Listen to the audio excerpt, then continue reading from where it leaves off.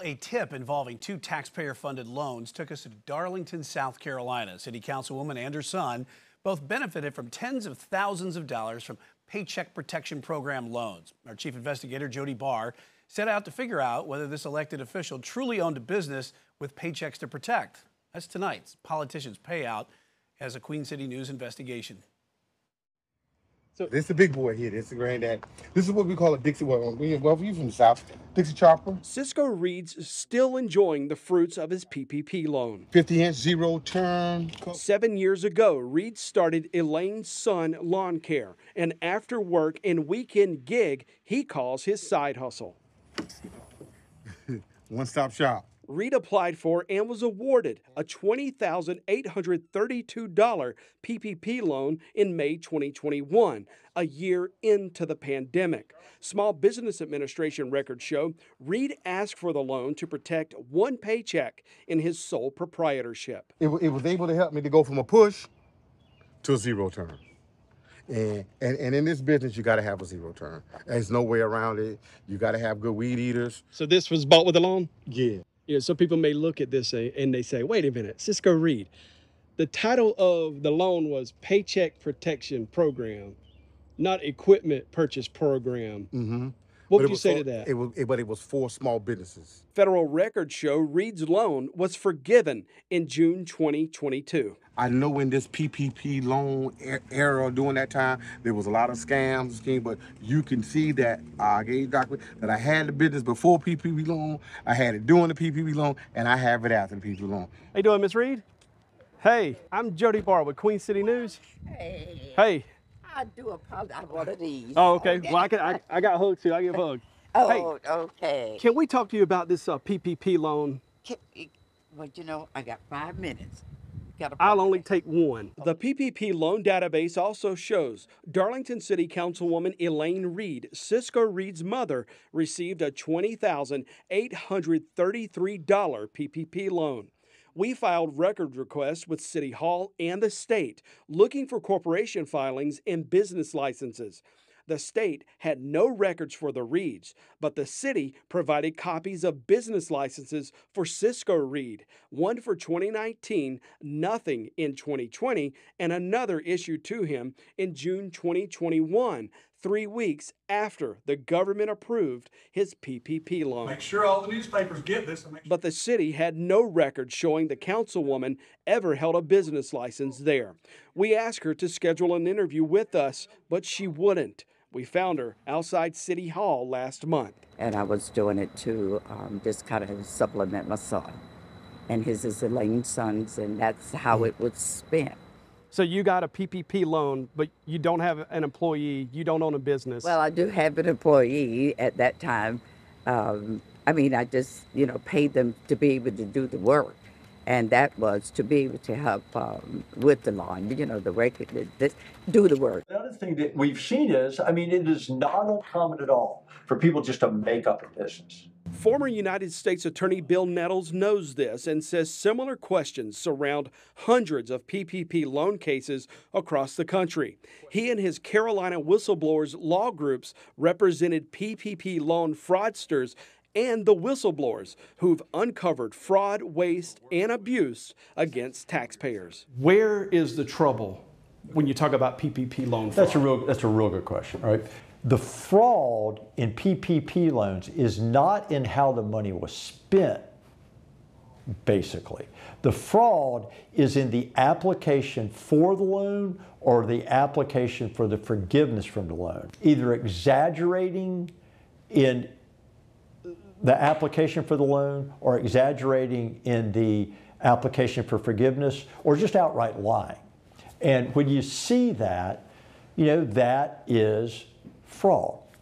I did not even expect to get it. I was surprised.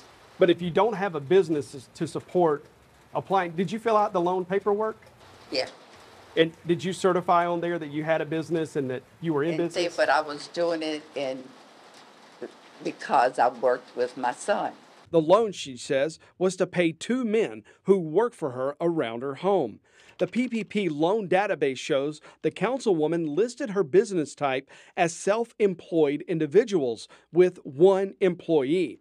She reported her business classification as lawn and garden tractor and home loan and garden equipment manufacturing, a business that she listed existing more than 2 years. But the public database does not show the business name. It seems as though if there's not a business in your name and then you got a PPP I loan, understand.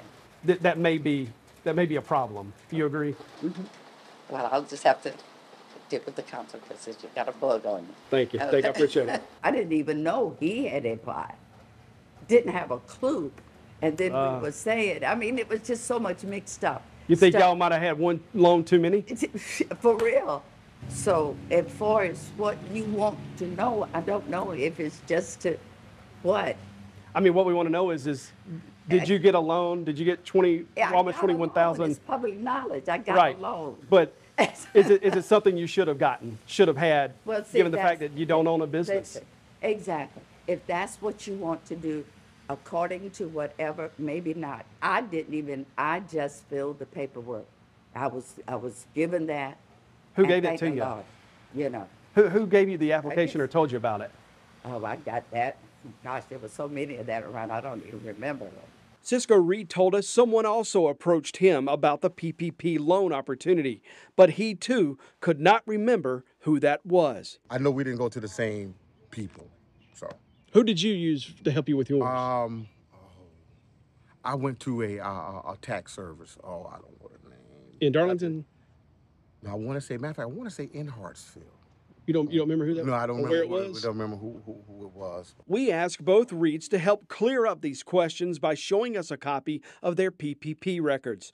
The government required applicants to, in good faith, give the details of their business, payroll amounts, and the number of employees who they paid payroll taxes for, including any independent contractors for whom they filed IRS Form 1099 miscellaneous. The government requires borrowers to hang on to employment records for 4 years and 3 years for all other records. Can you share your application for that loan with If us? I can find it. A month after this interview, the councilwoman tells us she still has not found the copy of her PPP loan records. She did tell us she's working on getting her loan forgiven. You know, If I could because see the application, that might clear this up.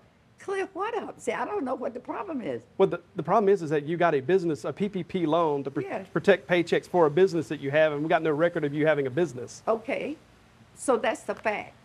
That's it.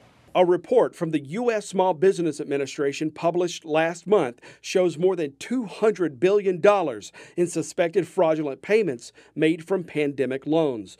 More than 1,000 indictments, 803 people arrested, and 529 convictions across the country.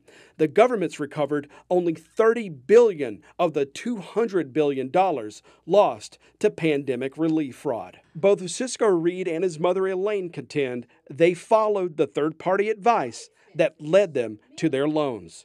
Your job is to kind of defame or show the bad side of the negative. There's no negative. We wouldn't have come here if that was our Okay. job, if that's what Look, we're after. Sweetheart, everything, my intentions are all good. They asking for.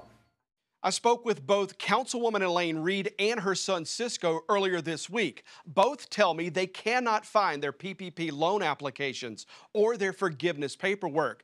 As we told you in the report, Cisco Reed's loan is forgiven, but the Small Business Administration's online records show Elaine Reed's loan is not paid off and not yet forgiven.